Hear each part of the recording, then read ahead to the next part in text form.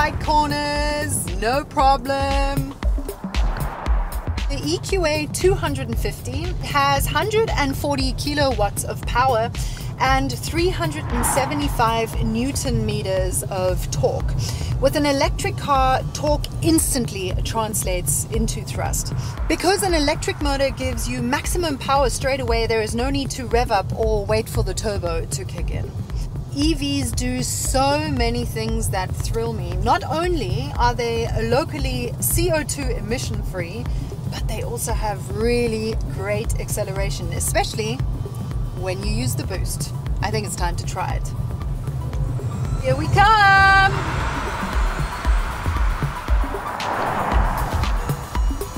Even this instrument here has evolved. What used to be a rev counter is now a power meter showing power, demand and recuperation. The EQA's range of 426 kilometers, by the way, is suitable for all your everyday driving. The EQA has a neat little secret. Its road holding and handling is really sporty. And since we're on this kind of a windy road, I think it's perfect to give it a try. Let's go! Alrighty. Okay, so I'm not a fan of tight corners, but I have to say that this feels relatively easy. I definitely don't feel like I'm being thrown out into the corners. Wow!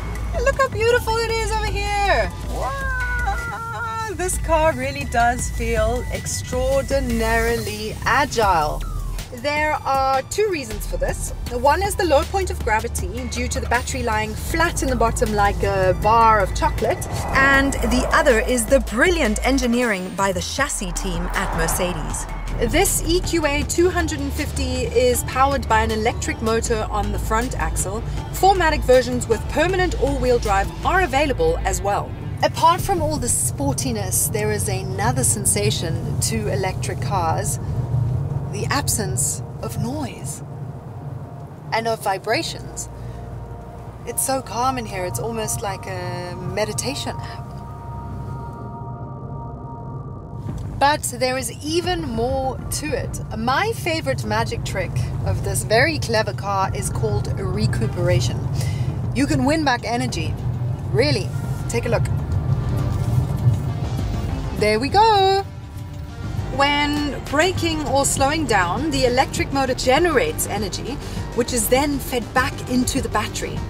The 5 recuperation levels, from rather strong to rather light, are tailored for situations from steep downhills to city driving. So when I set it to D-Auto, the EcoAssist is activated, which allows me to drive more predictably, and that's exactly what we're going to try out now. There we go, D-Auto selected. In a situation where a car ahead is driving more slowly or a speed limit or downhill lies ahead, the EcoAssist advises me to take the foot off the pedal. This way the car saves energy or even recuperates some.